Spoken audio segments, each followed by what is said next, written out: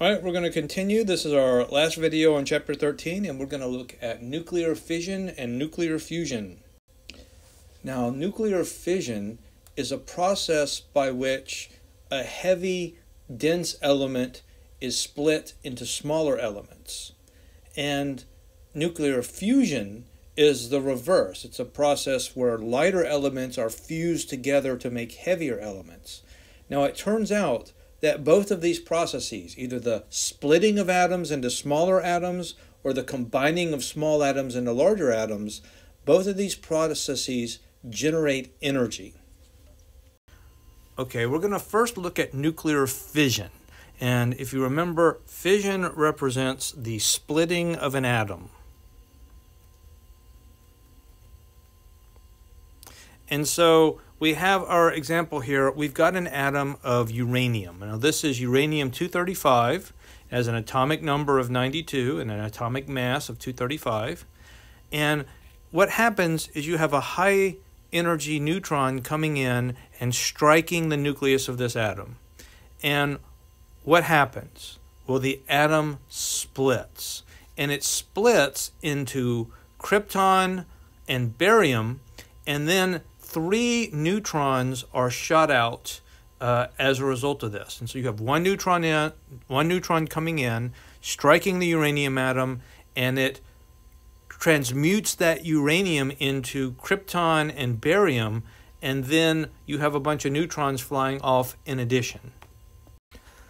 So in this slide, we want to look at this process in a little bit more detail. Now, here you have the nucleus of the uranium atom, and you have this neutron coming in and is going to strike it. Now, remember, the nucleons, that is the protons and the neutrons in this nucleus, are all being held together by the strong force. Now, these red ones here, they're representing the protons, and the protons are pushing each other apart. That's a very, very strong force, that electric force, trying to push the nucleons and the nucleus apart. Those protons are being shoved apart, but they're held together by the even stronger force. And so what comes in is this neutron comes in, and when it strikes in the middle, it causes the nucleus of that atom to deform. And it stretches out, and so some of them stretch out over here, and some of them stretch out over there. Now, remember that nuclear force gets weakened the further apart the nucleons are. So in this process, what you have is as this nucleus gets stretched out, the electric force is continuing to push these things apart, but the strong force is no longer able to hold it together, and so the atom literally gets ripped apart because of this process. And in that process, the electric force is strong enough to actually split the atom apart, and as it kind of blows itself up, it breaks into pieces, and some of those pieces are neutrons shooting out in different directions. So one of the things that can happen in this process is called a chain reaction. Now, this is a self-sustaining reaction, and the basic idea is this. The uranium atom here gets struck by this high energy neutron, and it splits into pieces and it shoots out its own neutrons.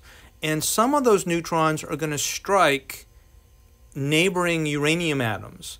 And then what's going to happen is they're going to send out their own neutrons, which strike their own neighboring atoms, which send out their neutrons, which strike their neighboring atoms. And so the basic idea is that so for example, here at the beginning, you have this first neutron coming in, it strikes this nucleus, it splits into pieces, so there's a fragment from the fission process, and here's some neutrons that are being shot out. Well, when this guy hits a neighboring nucleus of a neighboring atom, that nucleus splits into fragments and neutrons, and then that neutron strikes another neighboring nucleus. This process goes over and over, so every time an atom gets split, it sends out some neutrons that strike neighboring atoms, which causes them to split. But then those atoms, when they split, they send out neutrons which split the atoms of their nearest neighbors, and so on and so forth. And this process can proceed in an uncontrolled fashion in order to create an explosive reaction where tremendous amounts of energy is released. Now, if you want to make a bomb, that's all you need. You just need to have this process go uninhibited and you'll get tremendous amounts of energy released. If instead you don't want to blow things up, but you want to just generate heat to power a power plant that might produce electricity to be delivered to somebody's homes, you want to control that. And the way they control that is they insert rods that are able to absorb some of these neutrons. And depending on how many rods you put in, you can control how fast this reaction occurs. So instead of it being explosive and blowing out, you can make it more of a sort of a slow burning process. Now, sometimes when you hear or you read about nuclear fission, you hear this concept of critical mass. So I wanted to explain what critical mass is. And it's basically the minimum amount of mass of fissionable material in a reactor or in a nuclear bomb that will sustain a chain reaction. In other words, if you only have one atom, you're not going to get much of a chain reaction. You have to have enough atoms to sustain the chain reaction, and the critical mass is the smallest amount of mass that you can have that will do that. For a particular material, the critical mass can depend on its nuclear properties, its shape, its density, all kinds of things. In the atomic bombs that the United States dropped on Japan to end the Second World War, those bombs contained fissionable materials that were surrounded by explosives. And the way they set off the bomb, the way they made the nuclear reaction occur was they basically set off the explosives when the bomb was dropped, and that compressed that core of fissionable material and effectively changed its critical mass so that the reaction would become self-sustaining and basically blow up. And that is what happened. Now, before we go on, we can take one of these check your understanding quizzes, because I'm talking a lot about uranium-235, uranium-238, uranium-239. What do those numbers mean? What do those different names represent? Are they different elements? Are they different ions, different isotopes, or different nucleons?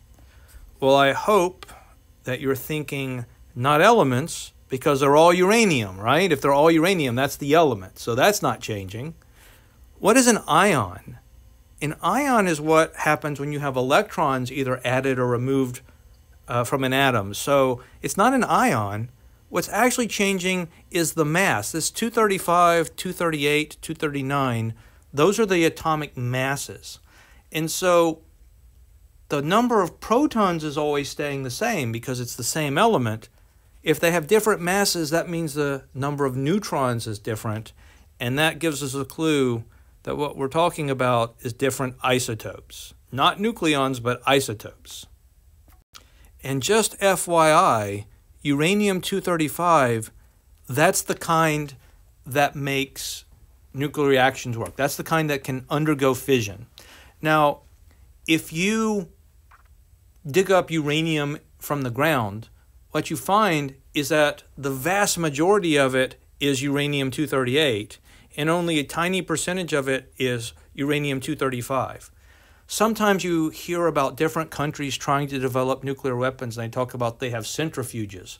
Well, these centrifuges are tools to basically separate the uranium-235 from the uranium-238. And so if I dig up uranium from the ground, I need this kind, but it's kind of embedded in much, much more of that kind. So I need to be able to chemically separate them, and that's what those centrifuges do. Now, the next thing that I want to talk about is maybe the most famous equation in all of physics, an equation that was discovered by Einstein, E equals mc squared. Now, the E stands for energy. And the C is actually a constant value. It's the speed of light.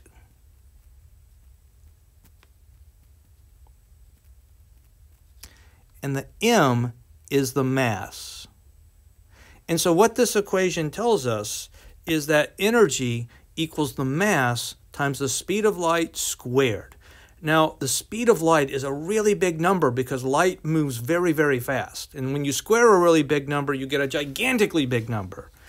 And so what that tells us, this whole equation tells that energy and mass are equal to each other. They're the same thing. Mass is simply a different kind of energy. But the fact that they're related by this very, very big number tells us that for just a little tiny bit of mass, you can get a whole lot of energy. And if you want to make some mass, it takes a whole lot of energy to make just a little bit of mass. That's that equivalency. And this equation is essential for understanding why nuclear reactions generate energy. Here's the idea. So let's take, just for example, the idea of fission. We have a large unstable nucleus which is split into two smaller nucleuses via the process of nuclear fission, the splitting. What you find is that if you measure the masses of what you end up with, there's less mass than what you started with. So the mass of all the pieces is smaller than the mass of the total. So where did that missing mass go? Well, it went into energy. That mass got converted into energy. Now, even though the difference in mass is very tiny, that very tiny mass difference is multiplied by this gigantically large value c squared. And so that means you get quite a bit of bang for your buck. You release a lot of energy in a nuclear reaction. And of course, it's not just happening with one atom. It's going to be happening with like Avogadro's number of atoms. It's a huge amount of energy that can be released. And similarly, when you have fusion, where you take lighter elements and you combine them together and you make a much bigger element, well, what you end up with has less mass than what you started with. This is the process of fusion, where two things are fused together. And again, energy is released in that process because what you end up with has less mass than what you started with. Now, we can explore some of the features of this equation because it's not just about nuclear fusion and fission reactions. It tells you a lot about the nucleus of the atoms themselves. For example, we can tell that the more energy there is associated with a particle, the more mass it will have. And if we're talking about a nucleon, the mass of a nucleon outside the nucleus is larger than the mass of the same nucleus bound inside the nucleus.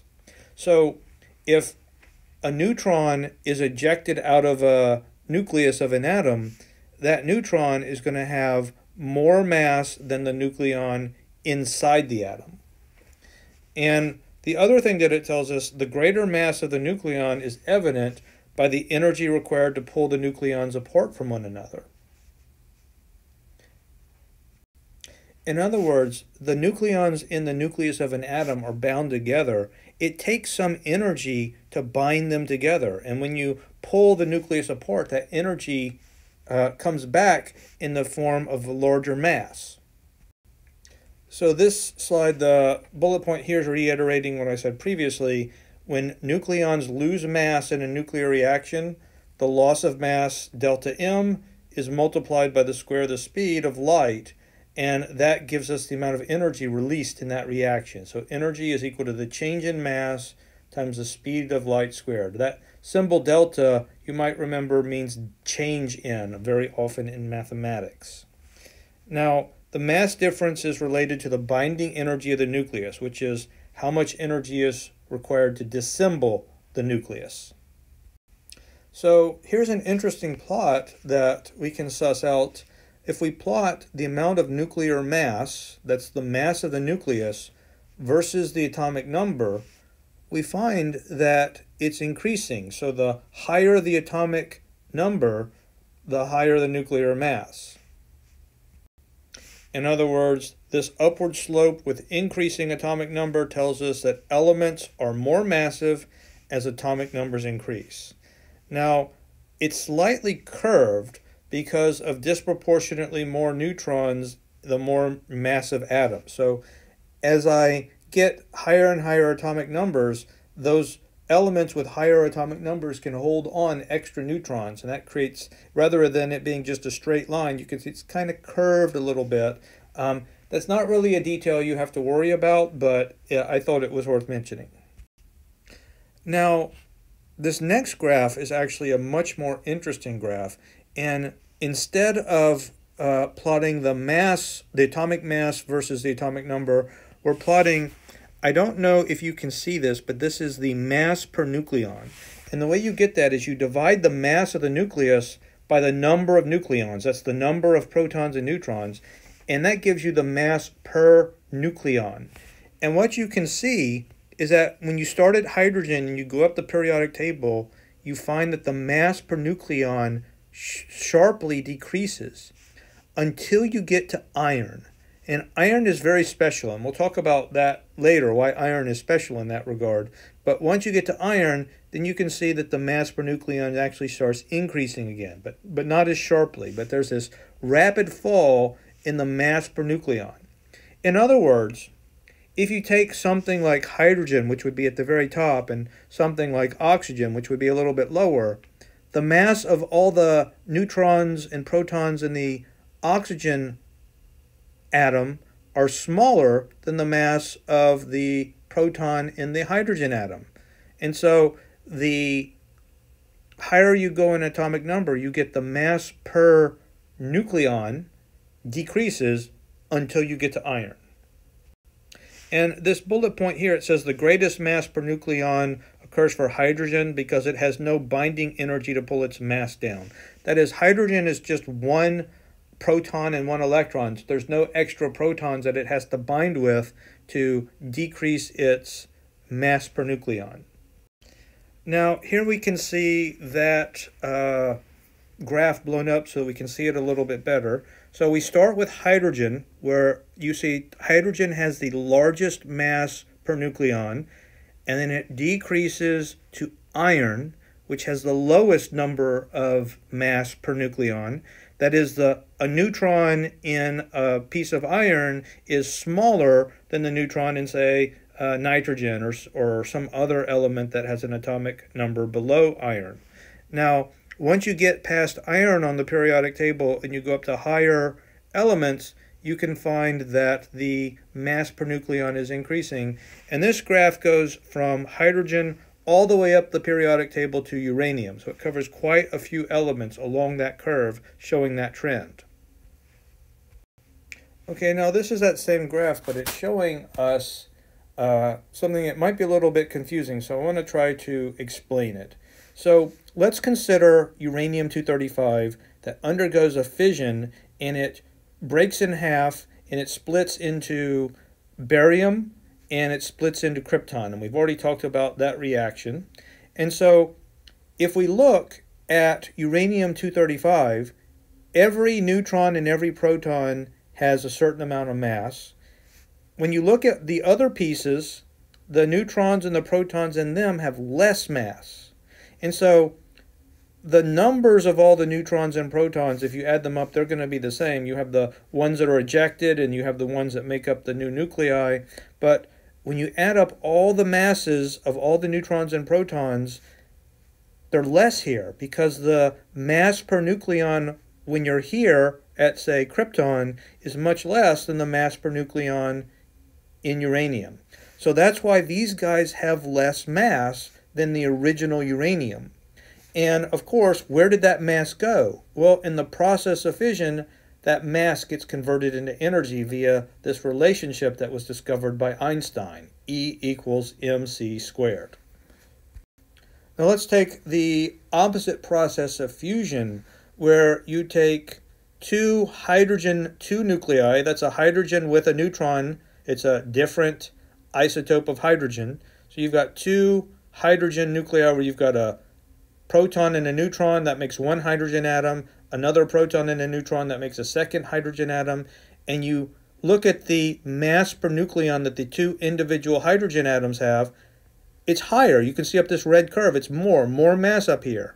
But if you convert them into helium, you have the same number of protons and neutrons, but the mass for each one is lower. You can see on the red curve, it tells you, so the mass that you have in a helium nucleus is less than the mass that you have from the two hydrogen atoms that made it. And so where did that mass go in that process? It goes into energy. And so that's why both fission and fusion reactions are able to generate energy. Now, to recap, we are talking about nuclear fusion now. Nuclear fusion is the combination of the nuclei of light atoms to form a heavier nuclei, and this process creates a release of energy. Any nuclear transformation that moves nuclei toward iron releases energy.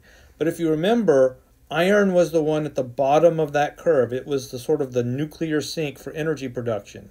In other words, if you try to fuse things together that are heavier than iron, you don't get energy out. You have to take extra energy in. So in this process of nuclear fusion, we can say that nuclear fusion is produced by high temperatures resulting in more tightly bound nuclei. The mass decreases as the energy is released. This is analogous to chemical combustion requiring a high temperature, where the end result is energy release in a tightly bound molecule. A solution is still being sought for reactions to occur under controlled conditions to provide an enormous amount of sustained energy. In other words, we don't yet have the ability to control the nuclear fusion process. Now, nuclear fusion is actually what produces the energy in stars like our sun. Our sun is basically a giant ball of hydrogen, and at the center of the sun, the temperatures and the pressures are so great that the hydrogen atoms are pushed together and forced to combine into helium.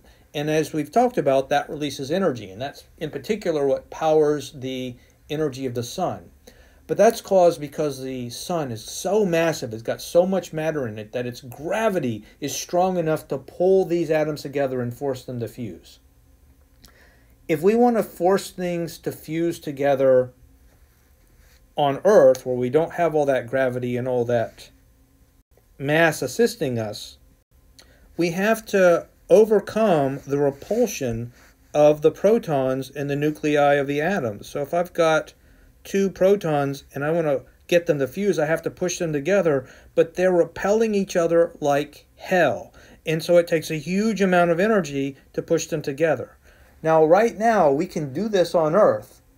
We can create fusion, but it takes so much energy to push these guys together that it actually takes more energy to make the fusion happen than you get from the fusion reaction. What people have been working on for 50 years or more is coming up with a way so that we can cause hydrogen to fuse into helium, but do it in a way so that it doesn't take more energy to make it happen than you get out of it. Once you can do that, you're going to have essentially limitless clean energy. You've heard of green energy before. This is the greenest of the green. And so scientists and engineers have been working on this problem for decades. And even recently, there's been a lot of progress on these fronts. So it is hoped that within our lifetimes that commercially viable fusion might be a way of producing energy for the people of the Earth. And that would change so many things economically and sociologically and politically in every way, because we would be able to end our dependence on oil, we would be able to curb in greenhouse gas emissions, and essentially energy would become very, very cheap, and it could be used to fund many things in our economy. So it's something that people have been working on in a long time, and we hope that it'll be something that we'll be able to see someday, that nuclear fusion will be able to provide us with energy. But this problem of getting these guys to fuse is a very difficult engineering challenge. So whether it'll happen tomorrow or in 10 years or 100 years, no one really can say. But we can say that tremendous progress has been made. We're closer and closer to it every day. And there is a hope of many people that this will be something that can happen. So in any case, that seems like a good place to end this part of the lecture. So we will continue next time.